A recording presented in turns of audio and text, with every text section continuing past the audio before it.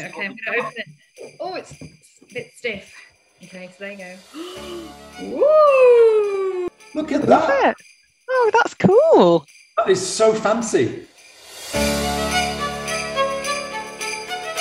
Sean, it's time to do your unboxing. Merry Vinny Christmas, darling. Go on. So I don't know what this could be.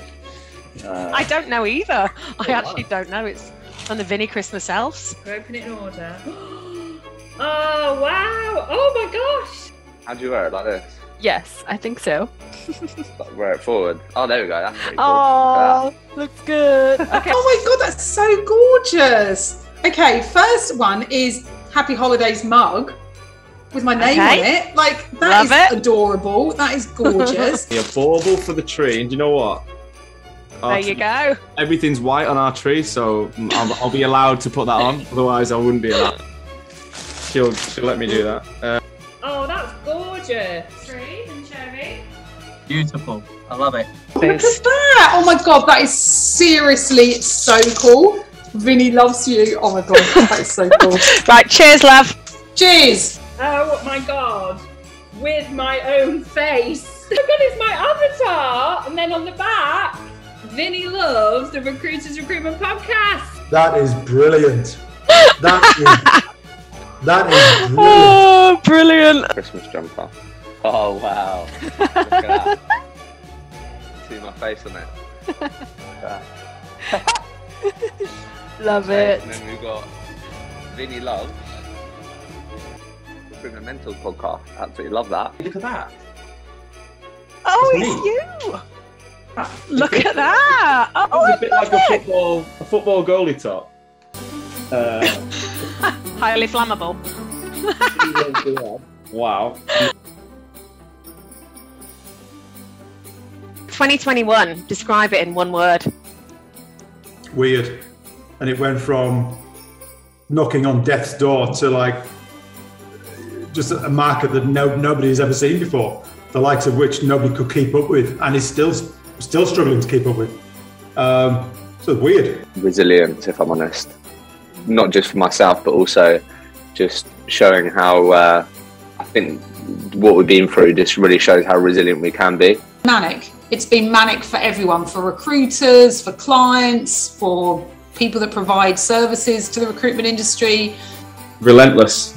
How my life's changed, the market's changed, and it's just not give up for a minute, has it? Like, this year's been like, there's not been any downtime. Humbling, I think, for me personally, probably for a lot of people as well. I think it's been a leveller. This year's been a leveller where a lot of us have been put in the same boat. Growth. I think growth covers everything because as a sector, we are in growth mode. I think we've all grown as people. We've all understood what's important to us personally and professionally. So what would you say your highlights or key milestones of 2021 were? In light of COVID, in response to COVID, I started with your very kind help, an initiative called the Recruiters Mentor Project. Reminded us as recruiters and as humans that we don't have to all hate each other and keep each other at arm's length. We can be friends in the community, we can support each other, we can mentor each other, we can throw an arm around each other and help each other. I raised £40,000 for laptops in schools through the RAG podcast and your help, and I'm really proud of that. You guys donated, and £40,000 off an idea where we got over 235 laptops into kids who didn't have them. I think highlight was definitely the live podcast event. So it's just really nice to sort of make that happen, where we brought loads of people together to share ideas, collaborate, talk about what we've learned. Women in Recruitment Asia Group is something that started off as being, just be a little bit of a side project, I never realised the sort of, how much there could be done within that group, really. We looked at the mentoring, we looked at creating a Weir Academy. I think what was really exciting about Weir was just the amount of recruitment firms that put their hands up just to say, yeah, we'll be part of that. I think for me, the main highlight has been the word that I just used to describe it. We have seen such phenomenal growth in our industry. We are at the forefront of innovation and people. We are a truly diverse industry, and I think diversity and inclusion has been a key movement of 2021.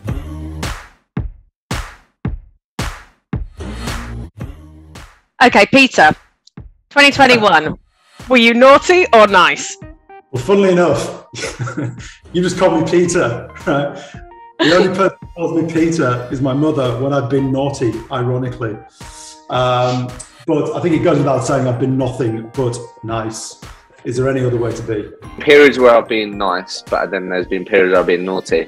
We are part of a community generally that is creating best practice about how to look after people. I always get asked, why are you only focusing on recruiters, right?